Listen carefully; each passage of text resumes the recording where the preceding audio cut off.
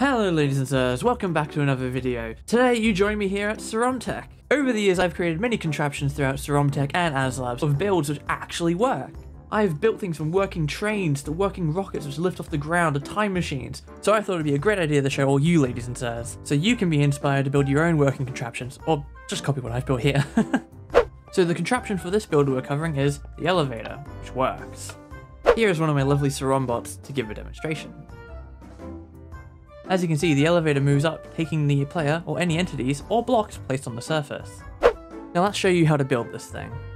Be sure to take note of the north, east, south and west, as that is important depending on where your command blocks are. The first two command blocks are for moving the structure or using relative coordinates. Your first set of coordinates should list the bottom southeastern part of the structure, followed by the second set of coordinates which should list the top northwestern part, while the last set should target your northeastern set of coordinates, followed by the Y coordinate being changed to however far up or down you need the elevator to go. Repeat for the other command block, adjusting the relatives to the position of the second command block. On the second layer you have 4 command blocks.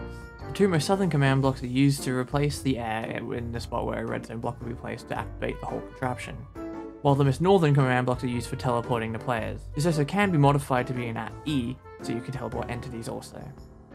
Make sure to adjust the radius though, so it encompasses the whole elevator of your design. For the teleporting up command, you do need to change your Y coordinate to be 2 above the actual location, otherwise you can risk falling through the elevator. Going down should be just fine. For the third layer, the 2 command blocks are responsible for setting a redstone block in the space from the layer below. This will activate the whole device and cause the elevator to move. And for the final layer, just add your final platform for railings and buttons or whatever decoration you need.